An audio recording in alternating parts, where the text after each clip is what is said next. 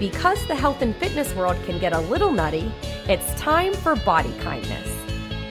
Today we'll talk about our personal year-long efforts in practicing body kindness and clue you in to ways you can join us or set your own goals. We're also going to chat about this season's weight loss reality TV shows. Hello and welcome to Body Kindness, where happiness and health begin by being good to yourself. I'm your host and coach, Rebecca Scritchfield. And with me is Bernie Salazar. Hey, everybody. Thank you guys so much for listening and subscribing. You know, we're a new show and we want to hear from you. We want to know, what did you like? How can we help? Shoot us an email. We've got that information in the show notes. And do us a favor. Tell all your friends about it. Let's get them on board as well. I think, you know, as a new show, we could certainly use all the help we can get. You know, Bernie, I'm really excited to chat this week because there's so much happening in health and wellness right now. But first, I have a question for you. I want to ask you, what's one way you've shown your body some kindness this week? Oh boy, you're starting right off with the questions. If the listeners out there tune into the first podcast, Rebecca's notorious for this. Repeat it one more time. I have to hear it. I'm so sorry. That's okay. You're a new dad. I was literally thrown off by the fact that you were going for the big guns right away. So, well, as you know, we've worked together a lot before, and I love to start off with something positive and something good. Okay. So, I thought that we would start off by just reflecting and thinking about ways that we have done good at taking care of ourselves. So, what I would really like to know is have you give me one example of a way that you've shown your body some kindness this week. So, Rebecca, one thing that I did this week to really encourage my own body kindness was start dressing up the body that I'm currently in. I feel that a lot of people, myself definitely included, the more weight that I gain, the lower my fashion sense goes. It's almost like you don't feel comfortable in the clothes that you once used to look at yourself in the mirror in and just kind of wow at. So this week I made it a point to actually dress up, feel good about myself, and I really felt as though my day went better as a result of it. That's so awesome. Can you give me an example of how your day went better? Just so it sounds like you made a decision to choose to put care into how you were dressing yourself, and that made you feel better? Absolutely. Listen, as a new dad, and also not really being happy with where I am body-wise, but knowing that I'm in the process of changing it, I thought to myself, why am I not showing that to myself first and foremost, but also to the rest of the world? So when I dressed my body up, this body that I'm in, because I think a lot of times, and Becca, you can attest to this, you probably hear, oh, when I get to this size, I'm going to buy this and it's going to look good on me. And man, am I going to be a showstopper? Well, you know what? You're a showstopper now. You just have to dress for the body that you're in. And that's something that we had talked about a while back, Rebecca. So it's not like I came up with this concept. It's just that I used it. And I can honestly say that I felt better about myself this week. That's awesome. I'm so proud of you. I mean, you're hitting on, as far as body kindness goes, that it's about love, connection, and caring. And so this is a way of connecting to your body to say, look, I'm going to take care of you. And you brought up a point that you would like to lose weight. And remember, weight loss is a side effect of habits. Not everybody wants to lose weight. And it's okay when people do, when they're focused on habits they can stick to the rest of their life. But what you're saying is like, I'm going to take care of you now. I'm going to love you now. I'm going to take care of you now. I'm going to care for you now. And that includes respecting the body that you have and treating that body well. And that includes in your dress and your appearance. So that is fabulous. It's a great job. And I really encourage you. Well, and I encourage our listeners to do this. Take time and don't tell yourself, oh, when I reach this goal or when I feel I'm in this place. You know what? You are worth dressing up right now. You are a present. Wrap it up. Wrap yourself up, put the bow on top, go out there, face the world, and show them what you got. Because I'll tell you from personal experience, it feels so much better. Right. And, we have to live the life we have now, and you're doing it. So great job. I wanted to share my example of body kindness. And this one was, pretty tough for me. I last week got really sidelined pretty bad with a sinus infection. What my tendency normally to do is to just keep going, and I was just telling myself, it's just a bad cold, you can do it. And I was just getting even more sick, and it got to the point where I couldn't even sleep at night. And I said, okay, something is wrong. You need to go see a doctor. And sure enough, I had a sinus infection. She actually looked in my ears and said, "Dear God, that ear is angry." And so, there is a body kindness lesson here, believe it or not. I just decided, you know what? It doesn't matter what else is going on. Like, your body is talking to you. You need rest. You need sleep. And for the next few days, I turned off my email. I crawled into bed. I had my box of tissues, my water, my medicine, and I just rested. Even if I couldn't sleep, I just laid there. And I had a lot of difficulty with it. I had a really harsh, negative voice just telling me like, oh, there's all this work that's not going to get done, and suck it up. Other people don't, succumb to their illnesses like you do. And it was just, do you deal with that? Like that really nasty inner critic that's just mean to you? Well, absolutely. I mean, I deal with it all the time. And knowing you, Rebecca, listeners, you'd understand. Like, Rebecca will literally try to run a 50-miler in a snowstorm if she feels that's what she needs to do. But I'm so proud of you, just on a personal level. I know how hard it is for you to disconnect and care for yourself in that way. And I think that, Rebecca, if I can offer my opinion to you, is the fact that you are in charge of so many different things in your life, not just your business and your clients, but, you're a mom and you're a wife and you have responsibilities. And I know that so many people depend on you that I think it's critical that you took that time, because I actually saw it on some of your social media, kind of leading up to what I guess eventually became this, shut off from your professional life. And I just thought to myself, good for her. It's about time that she unplugged to feel better. Right. And what I saw is the most difficult thing, but why it was my favorite example of body kindness this week, was that it was despite the negative voice, despite the criticism, despite the negativity, I said, no, my body needs rest and everything else will be fine. My family was there to support me, to take care of myself. Nothing crazy happened. The work was still there waiting for me when I felt better. There you go. The world didn't end because Rebecca disconnected. Exactly. And so just, no matter how listeners are out there taking good care of themselves and being good to themselves, everything you do matters. It adds up to boost your mood and your energy levels. And sometimes that means just shutting it off because you don't feel well. And that is also taking care of yourself. So, Rebecca, speaking of being good to ourselves or not, I did want to talk a little bit about the reality shows out there, specifically The Biggest Loser. I've been watching this season, definitely concerned a bit about what I saw the other day, which was at the final weigh-in, and I'm not sure how many of our listeners actually watch the show. It's okay if you don't. They step on a scale to get weighed in, and during that weigh-in, I saw some contestants who were just floored and saddened and angered by the fact that they had only lost 4 or 5 pounds that week.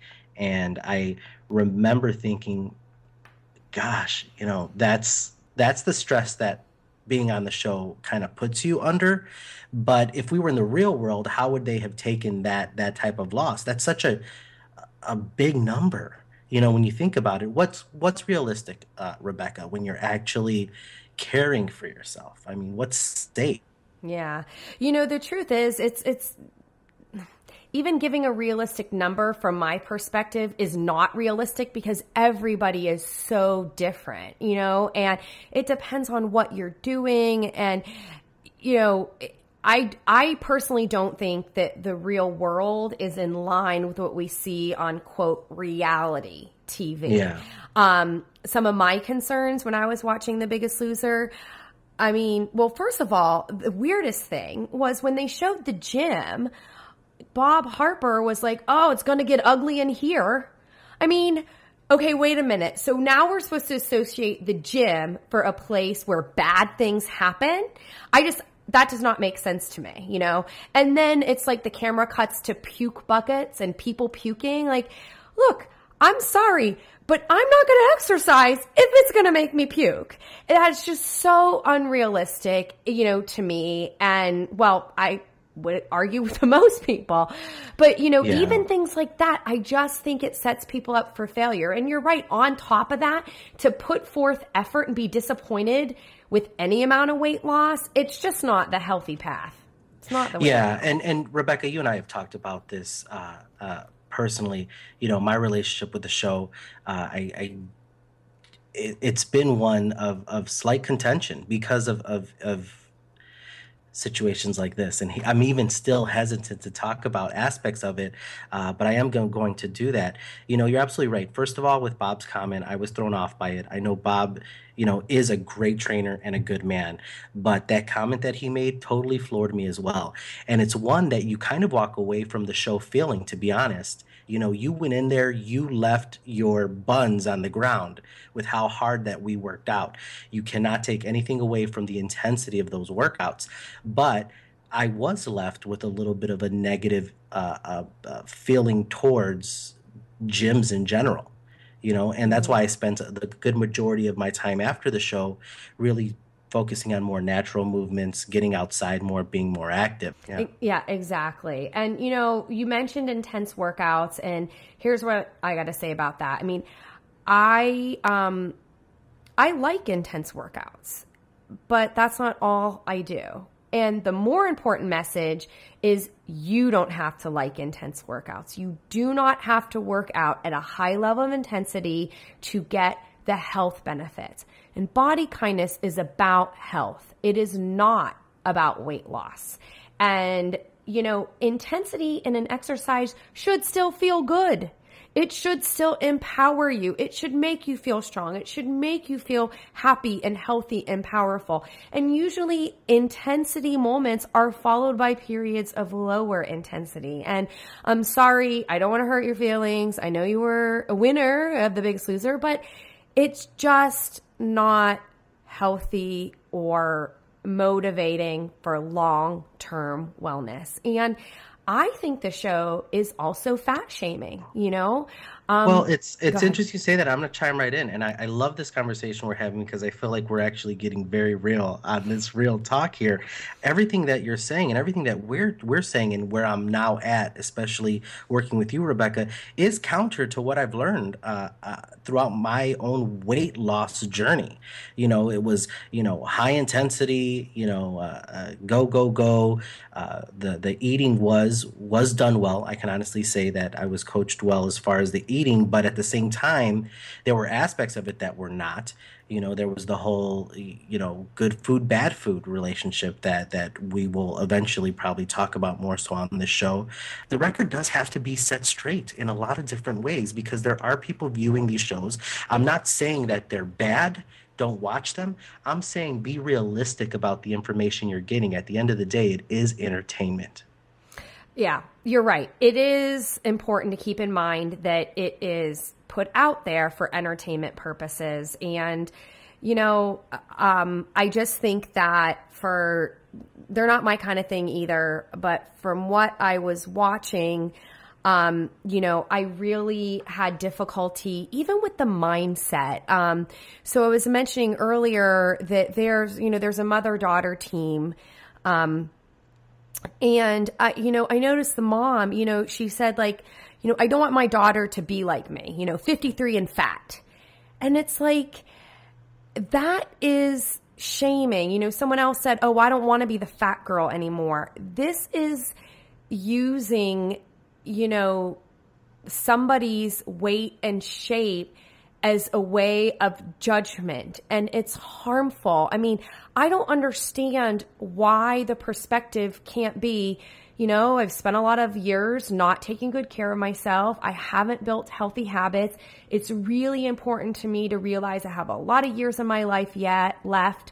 I want to be a good role model for my daughter, and so I want to do healthy habits And, I'd love to work with my daughter on it too. I don't understand why shaming of weight and shape has to be the narrative in shows like The Biggest Loser. Well, it's interesting you say that because then I start thinking, well, is that the narrative of specifically, a show like The Biggest Loser or the My Diet is Better Than Yours type deal, or is it the larger narrative that shows like this are just feeding into?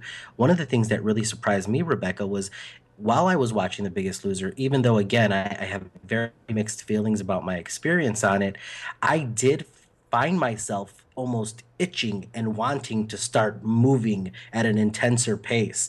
The person next to me was competing, and it was almost like this Pavlovian condition, like go, like the bell rings.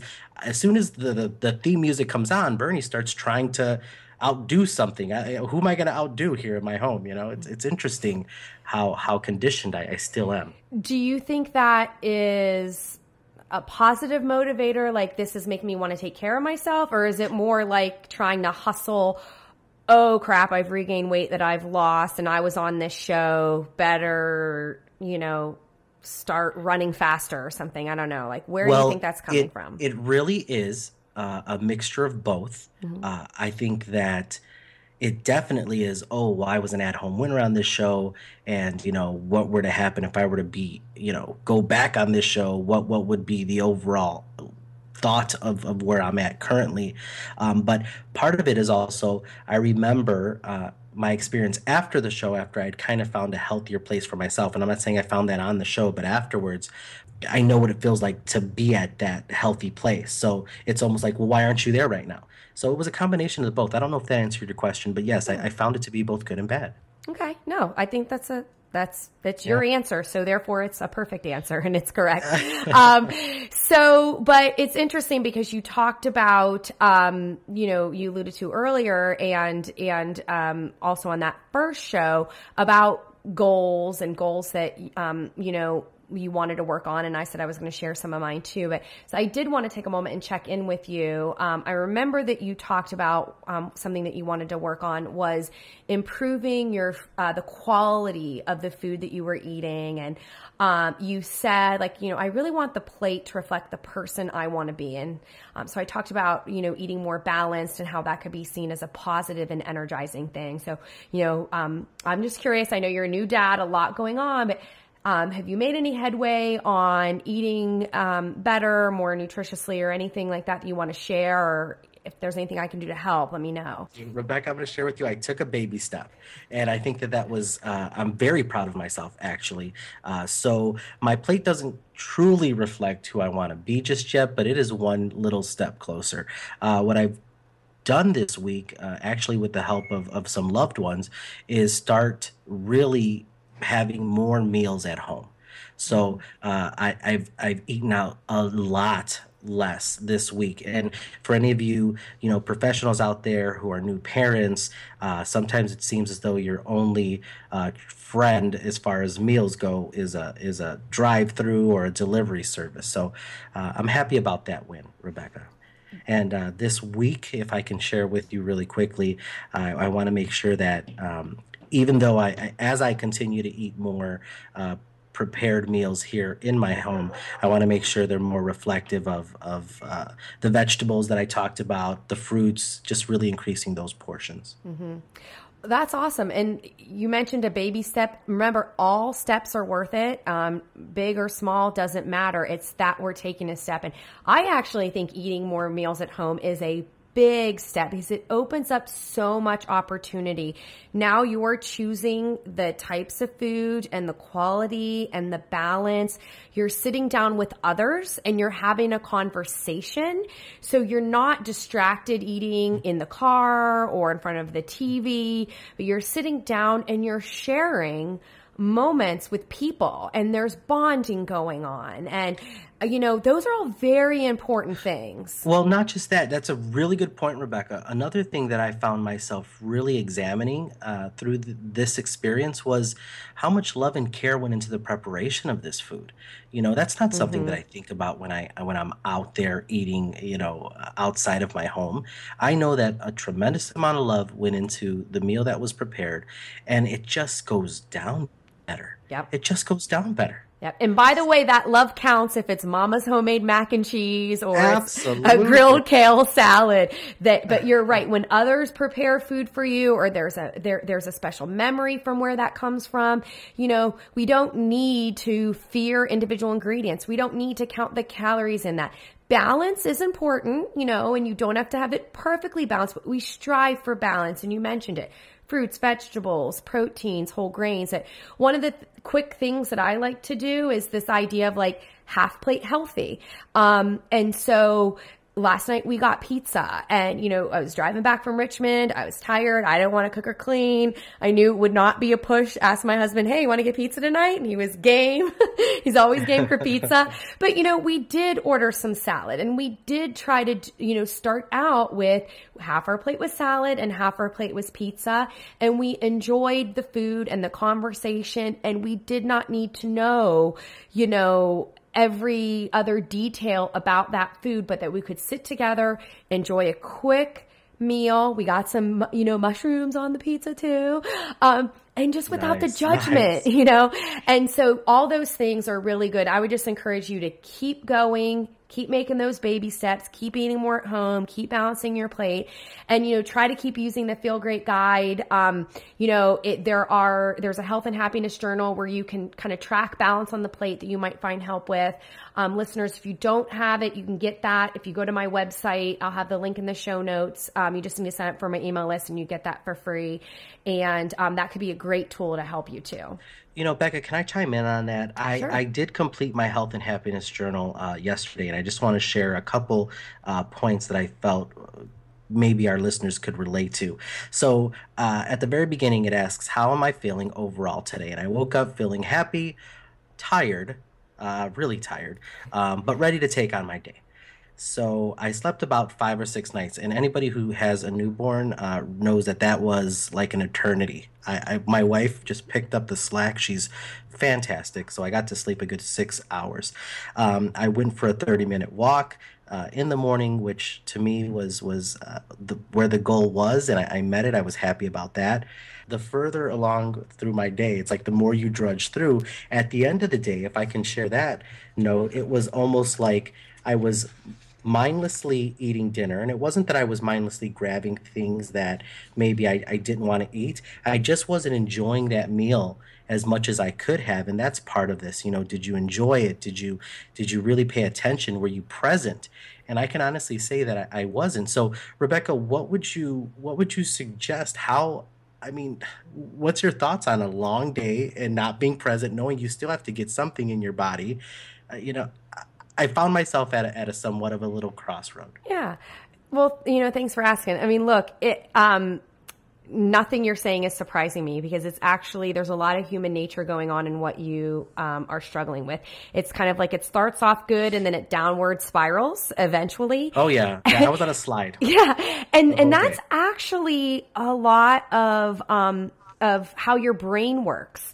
So as a new dad, you're right. 6 hours, you're doing great, but 6 hours isn't enough for a typical person. So you're already kind of going to have your hormones off a little bit with your hunger and fullness and satiety.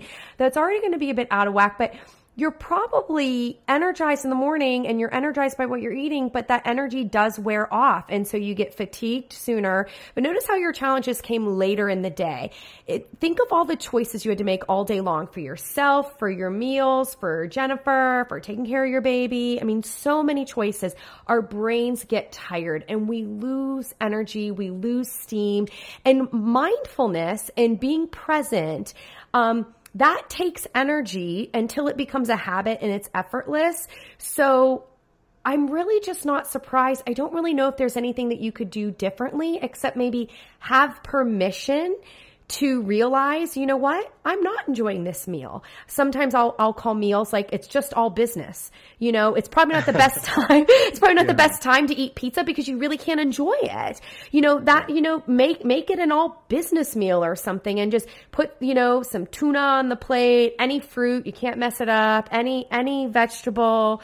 And just notice and be aware, like, this isn't really tasting that good. You're probably tired. You probably want to sleep. There's probably other things going going on that's just not every meal is going to be like, you know, that the most special, most memorable meal. And that is okay. So just noticing that's a it. really interesting suggestion, and an idea that just popped in my head when you were sharing that with me was, what do you think about this, Rebecca? You're going to think I'm nuts, and that's fine. One of those break in case of emergency meals, and what I mean by that is kind of when, and I'm picturing this in my head. I'm walking through this. One of those days where I'm just completely beat up, like yesterday. I know I'm not going to really pay much attention to what it is that I'm eating, whether it be nutritious or not. If I literally have a break in case of emergency meal where I've pre-planned what's going to happen when I know I'm not, going to enjoy it or not enjoy it either way. But I know that if I maybe pre-plan it, that I can make sure that it's healthier for me than maybe what I normally grab. Yeah. I think certainly any amount of planning that you can do as a new dad is beneficial. We should definitely dedicate an entire show to planning and how we can work our way through planning. But certainly, planning starts from looking in your refrigerator and pantry to what you put in your grocery list to what you buy in the store. And you should have your staples, nutritious foods that you love to eat, that you know are easy, you can have on hand. Fresh, frozen, canned, doesn't matter. Having those on hand and having an idea or an intention for what do you grab for breakfast? What do you grab for lunch and snacks and dinner? And absolutely, like if you're needing to make dinner, you don't want to go through the effort of preparing something and you have something else that could be balanced, that can work. Take the shortcut because maybe you need a little bit of extra rest. Maybe you need to go to bed a little bit earlier. But certainly having this sort of in case of emergency, in case I'm not enjoying this meal, be flexible to switch to something else. Or like I said, if you already went through the effort of making it, it's okay to have a meal that you're not in love with, but you don't have to finish your plate. Once you're comfortably full, just let the meal be over. A lot of times my clients who struggle with emotional overeating, they get disappointed that the meal wasn't delicious, and then so they look for something else. So they end up overeating because they're sad because they weren't satisfied from the meal. Make sense? Oh, absolutely. Yeah. Yeah, I mean, it's something I've done. I can totally relate. Yeah. You all of a sudden you feel like you didn't get what you wanted out of the meal, and then all this, you're doing these little, almost like these little Michael Jackson, moonwalk steps to figure out what's going on. If somebody saw me in my kitchen, they're like, I don't know if he's dancing or on the prowl, looking for something. So I can relate. Yeah. I really can. Really quickly, Rebecca, I wanted to share with you something that I saw on your 30-day drop challenge that I'm going to give a try this week, so I want you to hold me accountable. Not that this is a hard one, guys. She has a recipe for a stuffed acorn squash that I'm definitely going to give a go, and one of the things that really made me want to do this is that it includes sausage. I love the fact that one of the things I'm like, oh, this recipe is going to be awesome. Why? Because it includes sausage. Like, I'm not even paying attention to the fact that it's acorn squash, and Lord knows where I'm going to pick an acorn squash up. Sometimes I'm one of those guys where I don't know necessarily. I can't even picture an acorn squash in my head just yet. I don't know how good or bad that is. But I love the fact that it includes sausage. So I just wanted to share that with you. Well, that's awesome. And, I would encourage anyone to try new recipes and experiment. It doesn't matter how easy or complicated you make it. That's not the point. But when we get excited, like a little reward chemical when we're trying something new, and that goes for everything, food, exercise, and, so there's a little bit of curiosity or uncertainty, but that's how we end up building habits, is by giving ourselves exposure to new things. So try it out. Let me know what you think about it. And I'm glad you brought up the 30-day drop, because we are wrapping that up now that it's toward the end of January. But anyone who signs up for the email list can get all of those weekly emails that were part of the 30-day drop. And you're going to be automatically included in my year-long challenge that I'm going to kick off in February, but I'm going to announce on the podcast today. And you don't even know about this yet, Bernie. But no, I do not. I'm ready for it. So what we're going to do is a whole year of ditching diets. I love it. I love it. I love it. You should have cued me sooner. I would have done the drum roll. Yeah. Yes. But, so this is going to be great, out. So basically with my email list, I try to send, emails 1 to 2 times a week. And, it's a free, subscription to subscribers. And, basically what I'm going to do is every month, give a new challenge, something you can focus on, that goes along with the time of year or a trend. And it's going to be positive things that you can do instead of dieting. So the very first one that's going to be coming out in February is going to be about boosting your mood with body kindness. I like it.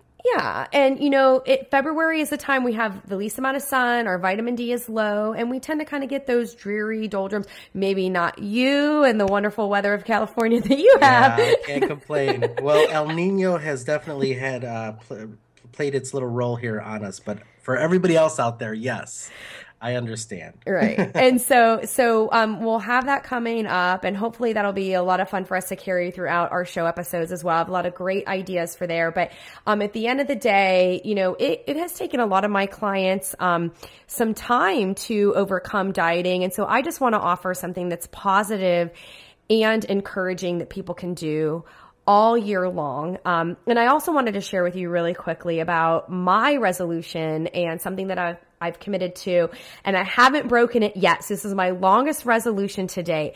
But what I've committed to is yeah, I know. Yay. Yes, I love it. I've committed to a year of kindness. And this is whether it's kindness to myself or kindness to others. And every day I'm keeping it super simple, because when I overthink, I don't complete.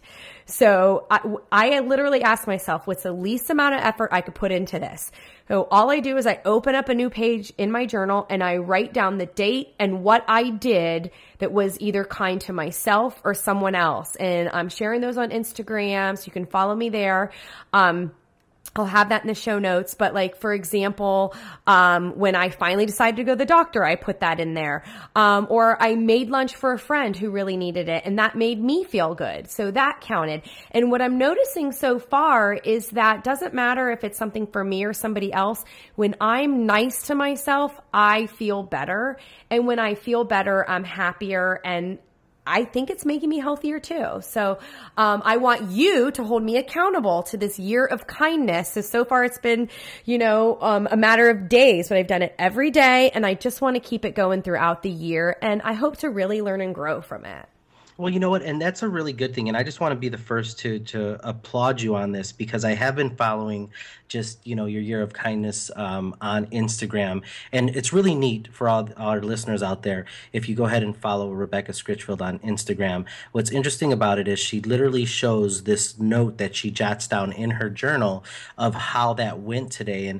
And me personally, that would be tremendously a difficult task, because there is so much, negative thoughts that seep in and out, or you forget to be kind, not just to others, but to yourself. So I commend you. I wish you luck. You definitely have my support in making sure that you stick to it. And I'd like to really encourage some of our viewers out there to at least try to incorporate this into their life, a couple times this year.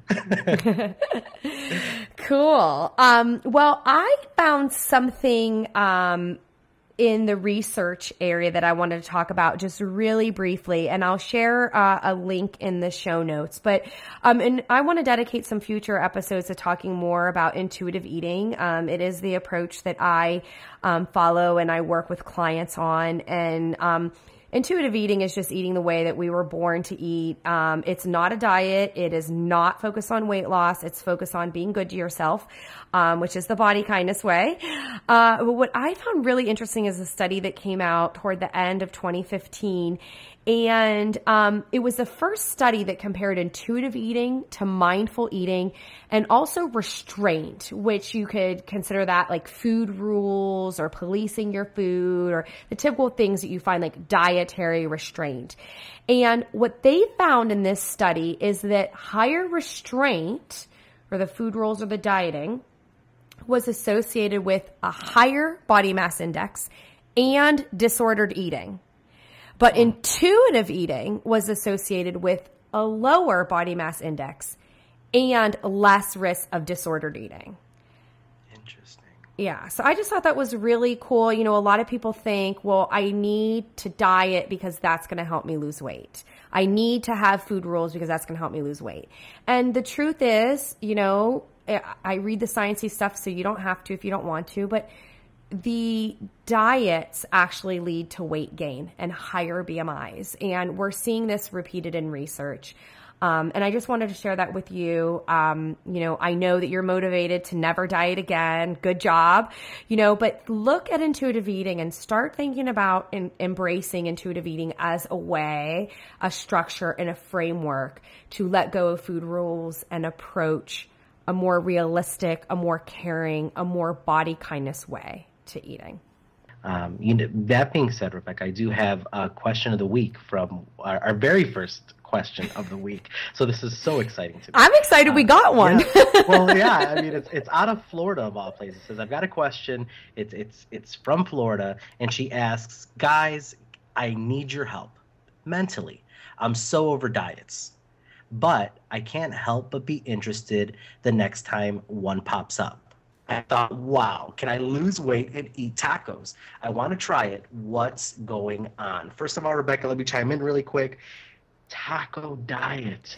Oh my gosh, that means all of my beautiful Latino people should be in shape. Is that what this is? Explain this to me, because I have not heard of this one.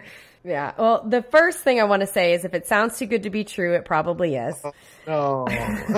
Wah, wah. And, you know, this is what happened when Jennifer Aniston, you know, who loves tacos, I think there was this interview and they said, oh, yeah, there's a new book out called The Taco Cleanse. And, you know, and she got interested in it. So then, of course, Today Show picks it up. And that's just the way that things work. So, I mean, no, you're Jennifer Aniston. That's of all people, that doesn't sound very friendly. But in all seriousness, to answer the listener's question, this is actually a very common thing. It has to do with mindset and just the way our brains work.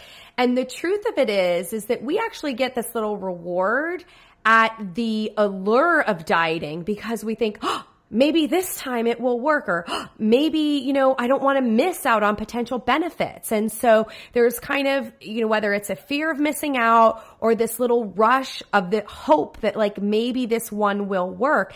And actually in a lot of ways, that's where I consider dieting almost like the process of the hope of dieting to be addictive, if you think about it, because like this listener is saying, every time something comes around, it's like, I just keep thinking, well, maybe this is the one, or maybe this is the answer. And so you should know that your brain is actually sending this little signal because you imagine yourself having succeeded on the diet, that you become interested in it. And when you're interested, it's hard to resist. And your brain likes that little dopamine reward of what if this is the one, what if this is the time. So I would just say, be strong. You know, you can eat tacos without doing the taco cleanse. Yes. You know, and what a good point, Rebecca, because, you know, for our listeners out there, I just encourage you to kind of look around. And if you're anything like me, you literally have a library of different workout DVDs or books or magazines. And you hit it right on the head. It's the excitement of thinking, well, oh my gosh, if this is it, I can't be left behind. Like, there's no way I'm going to be left behind. If you know, so-and-so on the TV went from that to that, oh my gosh, imagine what I'm going to do, because I'm ready for this. Right. And that's FOMO, the fear of missing out. And we, as humans, we like to do what other people are doing, and we don't want to be the one who doesn't get the big chicken. You know, we don't want to be the one that doesn't get the big reward. And so it's so important to just stay true to you, your beliefs, your values, what you care about. I mean, if there was one taco diet cleansey thing that worked, trust me, we would all be doing it. And it's just not true. It's not, it's, you know, it's much, much better to build habits that you can stick with realistically, you know, habits that include tacos. And just, I don't need to, you know, use up a lot of time talking about it, but I will include in the show notes today some interesting articles I found online that are along the lines of this. I'll share the Jennifer Aniston article. Also, a really good piece in The Guardian that talked about how no diet or detox will really help you, and that we really need to relearn the art of eating. And I think that'll be a good segue for listeners to, in the next show, maybe talk a little bit more about intuitive eating and how do we kind of break free from this whole mindset and approach around dieting, because it is tough. But it, you know, look, if it was going to work for you, it would have worked already. You know, Rebecca, thanks for that. I can't wait to hear more about that. And I'd like to encourage all our listeners out there, if you know somebody that can benefit from our podcast, please share this with them and continue tuning on in so that we can really just learn to be kinder to ourselves together.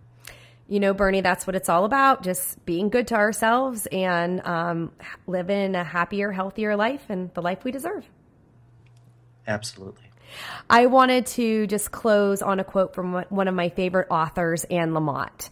And she says, oh my God, what if you wake up someday and you're 65 or 75 and you never got your memoir or novel written? Or you don't go swimming in the warm pools and oceans all those years because your thighs were jiggly and you had a nice, big, comfortable tummy. And you were just so strung out on perfectionism and people pleasing that you forgot to have a big, juicy, creative life of imagination and radical silliness and staring off into space like when you were a kid. It's going to break your heart. Don't let this happen. And again, that's Anne Lamott. And, you know, she's so right. She's basically saying, live now, live the life you want now, and there's nothing getting in your way. And if you don't, you're going to regret it. Absolutely. And Rebecca, not only live the life you want, live the life you deserve. So go out there, live that big, juicy, radically wonderful, crazy life that you deserve. All right. I will, and you too. Until next time. Until next time.